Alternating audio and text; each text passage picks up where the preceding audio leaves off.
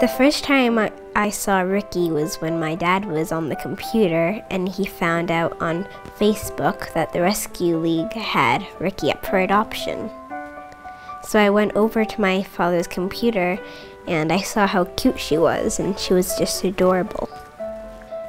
I could tell from the video that she had something wrong with her first front legs. She has an angular limb deformity, so when she walks, her two little front paws don't look the same as her hind ones. I told my parents that she was adorable and I would love to meet her and maybe someday adopt her. I came home from school one day and discovered that Rikki was already at my house for a trial adoption.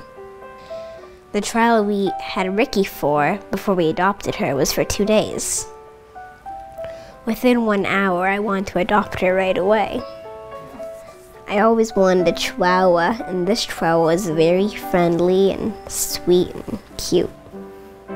Most people would want dogs that all walked on 4 legs and looked completely normal, but Rikki is normal and she has no clue that she's not like other dogs. I never had any doubt, even when I first saw Rikki, that I would end up not wanting her. A lot of times when I play with Rikki, one of the games we play is usually I chase her around and then she just runs hysterically all around the room. And some other times when she has a little stuffed animal with her she plays with, I try to steal the stuffed animal and she jumps up in the air and tries to get it back. I usually go outside when it's time for her to do her business and swing on the swing set, and then she comes over to me and starts licking me. Playing with Rikki is very fun, but a lot of the stuff we do also is giving her baths once in a while, because she does get into trouble sometimes and get a little dirty. And of course I have to feed her and to give her a heartworm medicine every month. It doesn't seem like a chore to me, it just seems like taking care of my own child or something, but Rikki's a dog, not a child. One of the activities I do with Rikki is when it's not so hot out. Rikki is one of those types of dogs that does not mind wearing dog clothing. So you buy her a lot of little dog outfits and dresses and stuff, and she just wears them all the time and she doesn't care.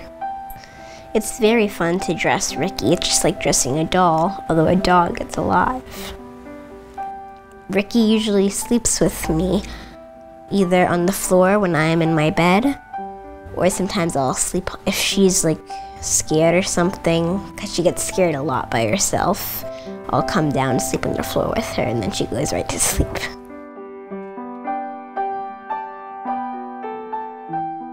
I know most people would just want a dog that looks normal and everything, but I don't really care how Rikki walks or how she is. It's just that she's so sweet and she needed a home, and she's wonderful.